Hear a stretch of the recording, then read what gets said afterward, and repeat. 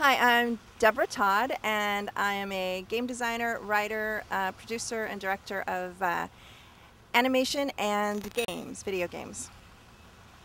Okay, so traits of a good character are characters. The character's job is to engage us and bring us in and pull us into the story and make us feel about what it is that we're watching and make us care about them. So there are a lot of things that you can do to create a good character. When I'm developing a character, the things that I like to do are really look at their backstory. Character backstory is really important in character creation. So in terms of backstory, I look at things like where were they born? Where did they grow up? Who are their siblings? How many siblings do they have? Who are their parents? How many pets did they have growing up?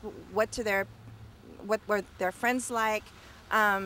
What do they think about their siblings? What do their siblings think about them? What do their parents think about them? What kind of house did they grow up in?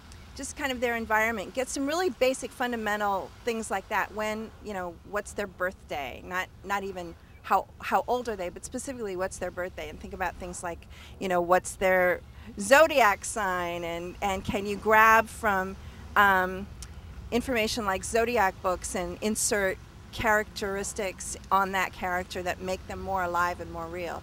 So thinking about things like, you think about people that you kind of start with that as your foundation and then build on top of that with characteristics that make them really human, even if they're animated.